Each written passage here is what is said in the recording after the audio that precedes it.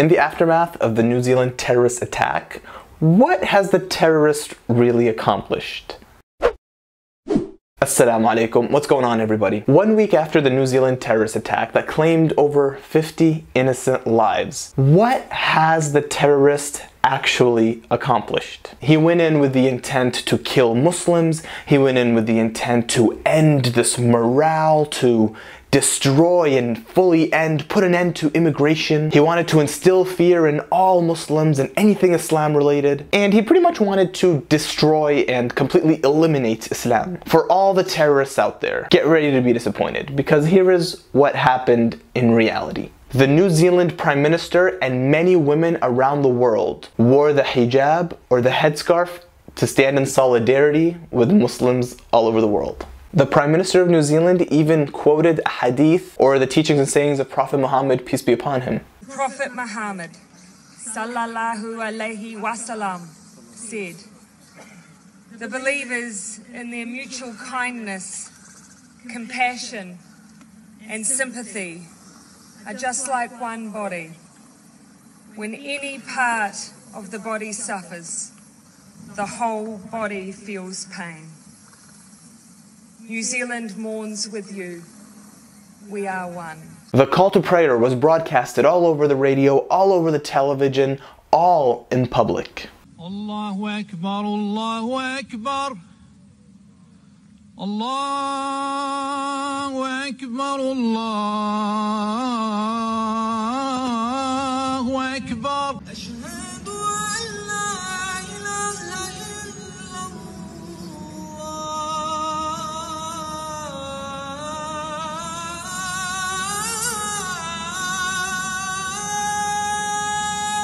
Police officers, biker gangs, and people from the community as a whole all stood in front of mosques to show their solidarity and protect Muslims during prayers. More people than ever have been researching Islam and visiting mosques to learn about this religion that they knew very little about. And just as a bonus, this racist, Islamophobic, xenophobic senator got egged by this guy who is now famously known on the internet as Egg Boy. Getting attacked in their own Of course, only for the senator to then hit the kid, and then all his supporters tackled the kid and choked him out on the floor.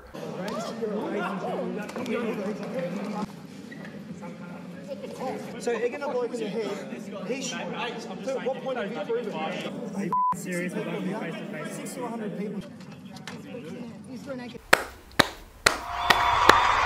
First of all, I'm clapping for the kid. Way to go. Also, congratulations, Senator. You and your goons were harder on a kid who hit you with an egg than a terrorist with weapons who killed innocent people. You must be proud of yourself. Now, of course, I don't condone egging people. I don't condone these egg attacks. However, using your words, Senator, there's fear on both sides. And when people are in presence of such racist, Islamophobic, xenophobic, ignorant people, sometimes they get nervous and they start egging those people. In conclusion, out of this horrible tragedy, people were able to see Islam from a different perspective. People were able to see Islam in a different light, rather than the media spread propaganda, the narrative about Muslims always being terrorists. In this case, people were actually able to see Islam. They were able to see Islam as a religion followed by over 1 billion people worldwide. And they were able to see Muslims, true Muslims, hardworking, loving,